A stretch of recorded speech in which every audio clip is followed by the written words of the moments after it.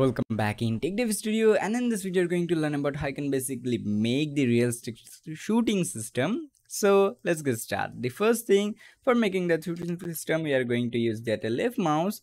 That is the most useful mouse, you can say, button. Then we need a timeline to make that shooting. So set event, because we are going to make an automatic shooting system. So in the event, let's give it that shoot, and let's give it the timeline to 0.12 and loop type and return to clear by time individual and set it to reset and leave it like that. Now we need to set up our everything. So let's make a logic, or even you can make a function for heat data.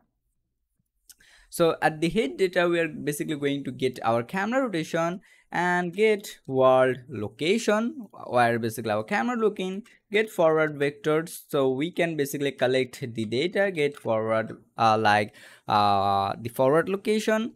Then from that, we are basically need to multiply that, and with that multiplication, we also need one more multiply, and now we need to set it to a single float percentage.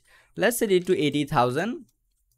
And now once you have the 80,000 one, and we need that a plus something like this, and then we are going to use the line trace by object. I'm not going to use the line trace by channel because some of cases the line trace by channel doesn't work for character well, so that's why I recommend to use the line trace by object.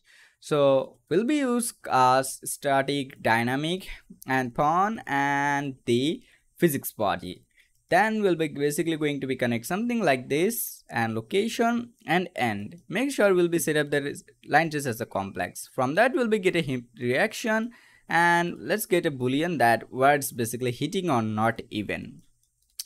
Okay, so now we need to make a logics instead of our weapon. So at the weapon we are going to need to add a arrow. So add a arrow, simple, and then we'll be set it to muzzle flash, and make sure you set up everything properly, that it's working. Compile, save, and let's go to hit data, and now we'll be basically going to get world location of that arrow. And then now we need to use some VFX at here. So at the VFX you can use lots of pack. I'm going to use that military weapon VFX. Maybe I have some VFX in here too. Let me check. Do we have any VFX? Unfortunately no, we doesn't have anything related with VFX. So let's get a VFX from our Epic store, because there's a lots of weapon VFX available, so you need to just find out that and use. So I'm going to use the military weapon silver one, because it's have a great system like this one. This is free, so you can add to your projects. So in my case that is, I guess, TPP project. Yeah, TPP, and let's set it to older version, doesn't matter, it's going to be work. So simply just give it some time to add, and once we add, we have the VFX right now. Compile, save. Now let's go to the military silver and go to VFX, and here you find the muzzle flash. Let's first add the muzzle flash, set it to manual attachment, split that to location, set it to true, and now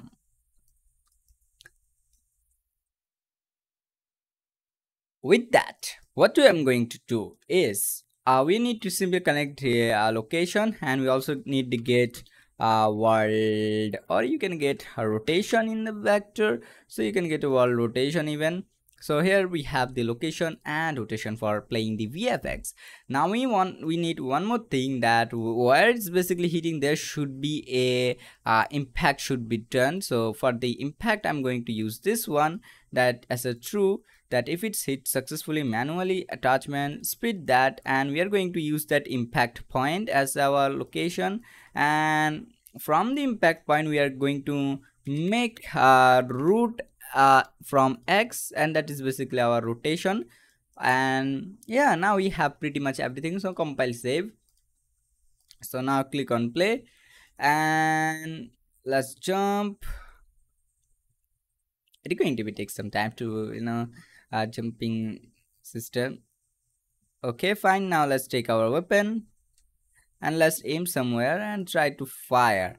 I'm not sure that even it's working because we are dumb shit that we forget to add this hit data to our logics. And also yeah, now it should be work. And secondary, you can make a UI for your player so you'll be understand more better. So let's create a widget, that widget actor. Let's give it that UI input. Unfortunately my electricity has been gone. That is a whole shit. I'm not sure that the video is still recording or not. That was a okay, the generator has become again, or it's back again. Yes, okay, fine. I'm not going to for now I recommend don't need to use UI, but basically I'm stupid, so that's why I'm going to use a stupid stuff, but I recommend do not use the UI. Okay, now let's jump.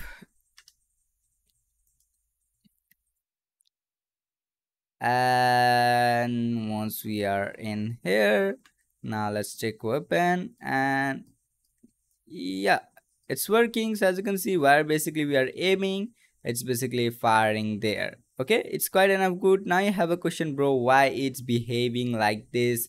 That it's working good, but like basically if you say that we don't see any good line trace, so we need to make that line trace that it's going to be work. And then as you can see, the offset is not, I didn't set up the offset, so now it's not working the offset. So yeah, forget about that.